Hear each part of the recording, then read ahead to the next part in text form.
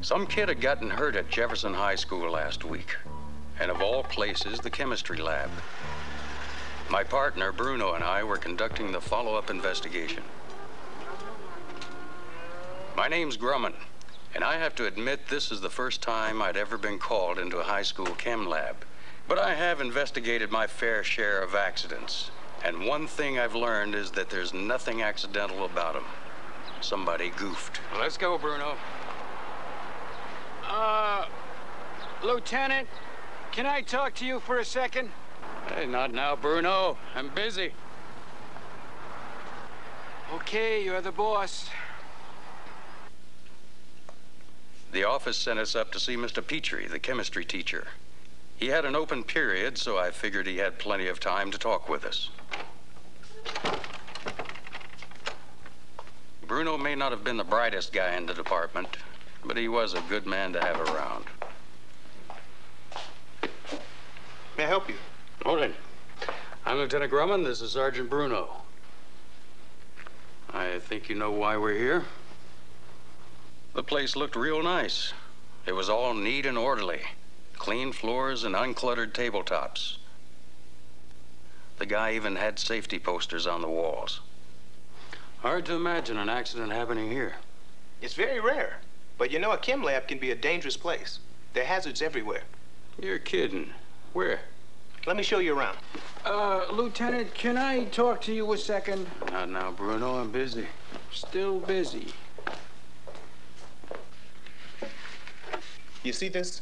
Yeah. Nitric acid. One drop can burn a hole through your skin. Hydrochloric acid. Breathe too much of the fumes, and you could end up with permanent lung damage. And in here we have white phosphorus. Handle this the wrong way, watch out. Sodium. Mix this with water, boom. A typical chem lab has hundreds of different chemicals in it. If you're not careful with them, use some the wrong way, mix two that shouldn't be mixed. Yeah. I see what you mean. Mr. Petrie told us how each and every chemical in his lab had been completely and properly labeled and stored in the proper manner. Flammable and volatile liquids were placed in a special storage cupboard. Caustic materials were on the lowest shelves, less chance of their falling, but they were off the floor in order to avoid contact with water. Incompatible chemicals, those that should be separated, were in different storage areas. It may have been a high school chem lab, but I could see this wasn't kid stuff. Then there are all the other dangers. There's more? Afraid so. Smell a chemical the wrong way, you could be out for the day.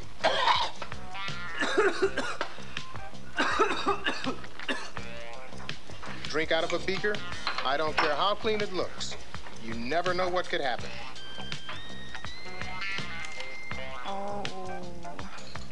Squeeze bottles. Squeeze them too hard, somebody might not like it. Sorry. Light a gas burner the wrong way, and it could be lights out.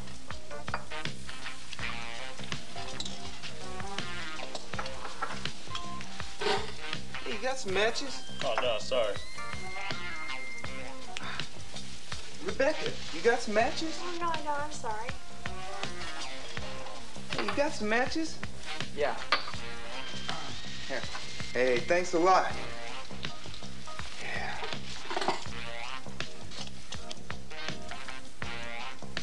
Then there are spills.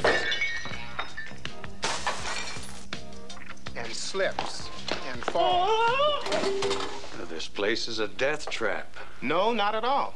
It's perfectly safe, as long as you pay attention and do things the right way. It's like I always tell my students, be alert and proceed with caution. Makes sense. While it's extremely unlikely, accidents can happen and people can get hurt.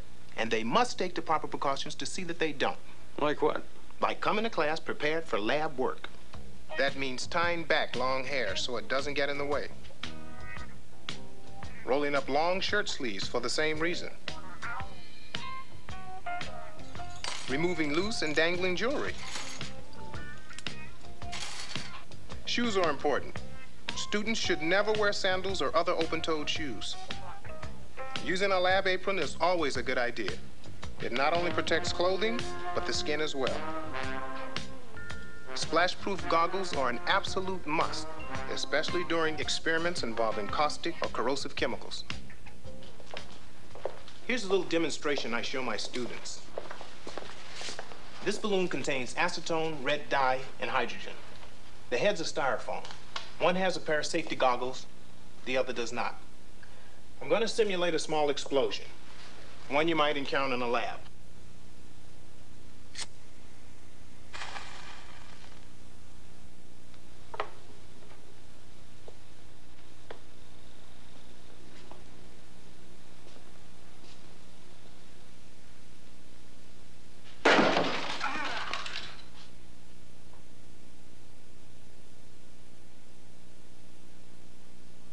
If this were a kid, he'd probably be blind. This one, maybe some minor facial burns, but nothing compared to losing your sight. This guy seemed to have his acids and bases covered, so I decided to interview a few of his students. What do you want to talk to me for? I didn't do anything. Well, just a few questions, yeah. I understand you were doing some kind of experiment today. That's right. I was making a preparation of hydrogen, which, as you know, calls for mossy zinc and sulfuric acid diluted to a 3-molar solution. Yeah, that's what it calls for, all right.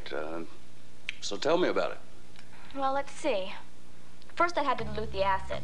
How'd you do that? Very carefully. Acid should only be diluted by pouring them into water. Never water into acid. Why is that? It'll mix better that way, with less chance of it splashing in your face. I poured the acid slowly, stirring at the same time.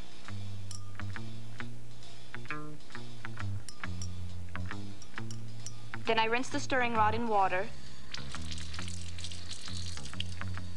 and placed it on the bench.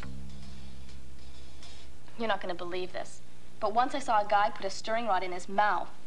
A good rule in the lab is to put nothing in your mouth. You should never touch the chemicals with your hands either. How do you know you were diluting sulfuric acid and not something else? Mix-ups can happen. That's why everything we use is labeled. And then we check and double-check those labels before we use them. It's kind of like what Mr. Petrie's always telling us. Be alert and proceed with caution. Yeah, I've heard that. I figured it was time to give the kid a quick test. So what would you have done had you spilled some of that? Spilled acid can really be dangerous and should be cleaned up right away. The best thing to use is a sodium bicarbonate solution, which Mr. Petrie keeps handy whenever we're working with acids.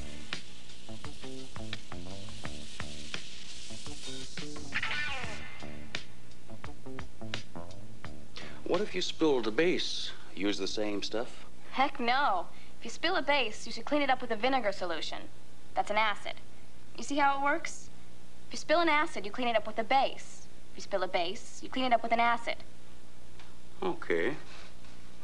Now, I know you were careful and all, but let's just supposing that you had spilled some of that acid on your skin. What then? Acids and alkalis will burn your skin. You gotta get it off fast, using plenty of running water. And if you should ever get some in your eyes, you should rinse them for 15 straight minutes.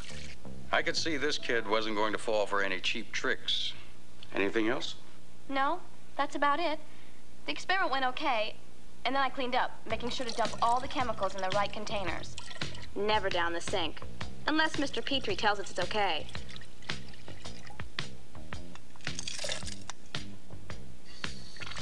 Then I cleaned everything I used and put it back in its proper place. Okay, kid, you can go. That's it? I'm off the hook? Yeah, you're clean. Great. It was time to move on to somebody else. Lieutenant, can I talk to you for a second? Not now, Bruno. I'm busy. I understand you were working with a gas burner today. That's right. Pretty dangerous, isn't it? Well, it can be if you don't know what you're doing, but Mr. Petrie gave us complete instructions. Go on. Well, the first thing I did was to make sure that the burner hose was properly connected to the gas jet and not the compressed air outlet. Then I lit the match first and then turned the burner on. You gotta remember to light the match first, otherwise gas could build up in the air. Then I made sure to throw the match into the right container and not the wastebasket. What would you do if there were some volatile materials around, like alcohol or ether? Well, I make sure there's none of that around before I light the burner. Okay. So what happened next? Well, let's see. I had to bend some glass tubing for an experiment I was doing. First, I cut the tubing to the right length.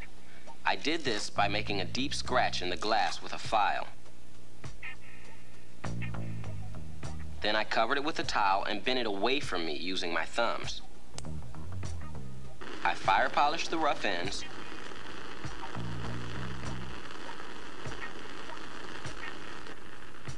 Then I heated the bend spot with the tip of the flame and bent it away from me.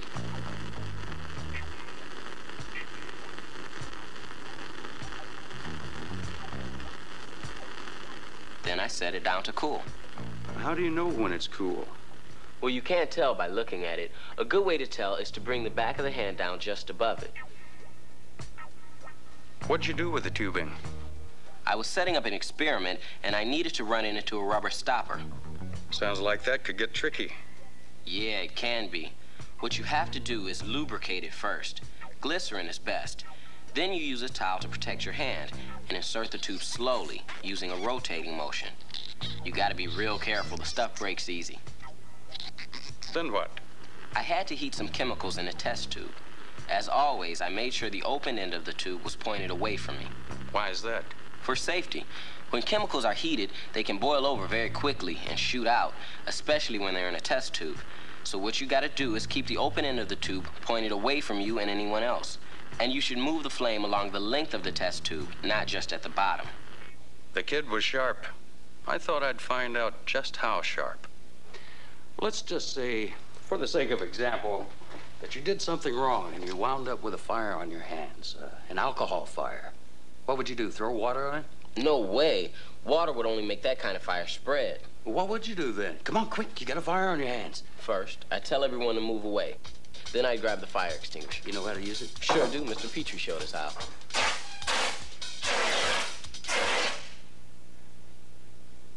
And what if someone's clothing caught on fire? Would you use the fire extinguisher? Oh, no. A fire extinguisher should never be used on a person. Then what would you do? I smother it using the fire blanket. Located where? Right over there.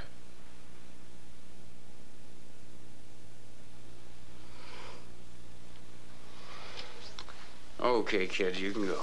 Thanks a lot. Hope I helped. Yeah, sure. It was one dead end after another. The first case I couldn't figure. There was no evidence of carelessness or neglect or improper supervision. The accident just should not have happened. Okay, I give up. I just can't figure it. You and your students are doing everything right. What are we doing right? Everything. Your lab is clean and well organized. Your chemicals are properly labeled and stored. Your students know how to dress for lab work. They wear safety goggles and aprons. They know how to handle chemicals, how to use a gas burner, how to work with glass. They know what to do in emergency situations. I don't get it. How could there have been an accident here? Accident? What accident? The lab accident here at Jefferson High. This isn't Jefferson High. What'd you say? I said this isn't Jefferson High.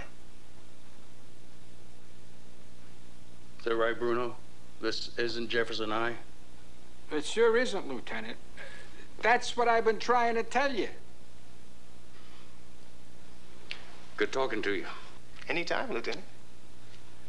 Come on, Bruno, let's go to Jefferson High. Okay, boss.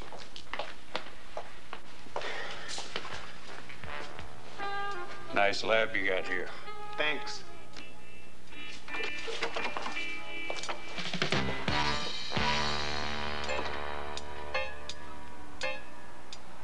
Like I was saying, Bruno may not have been the brightest guy in the department, but he was a good man to have around. Don't go away now. There's a test coming up. No, you won't be graded. You might even have a little fun with it. Okay, here goes. All the questions are true and false, and they come from the film you've just seen. So grade yourself. Spills can cause accidents, and they should be cleaned up at the end of each period. The answer is false. Spills should be cleaned up immediately.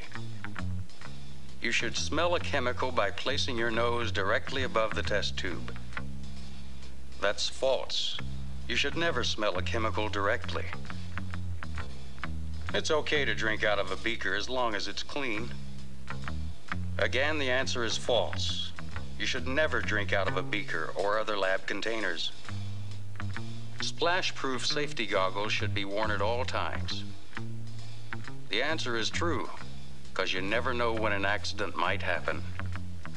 Long hair should be tied back, as it is more stylish that way.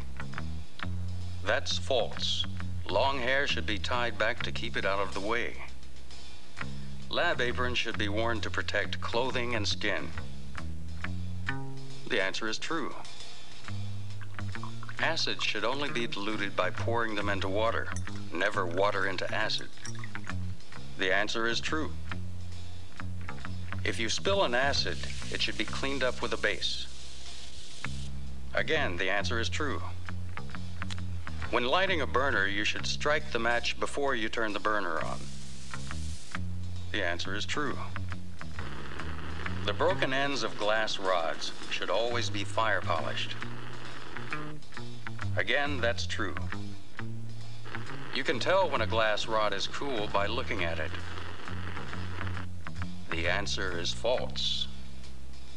A glass rod should be lubricated before it's inserted into a rubber stopper. The answer is true. When heating chemicals in a test tube, the open end of the tube should be pointed away from you and anyone else. Again, the answer is true. An alcohol fire should be put out with water. The answer is false. An alcohol fire should be put out with a CO2 fire extinguisher. Hope you did okay. See you around sometime.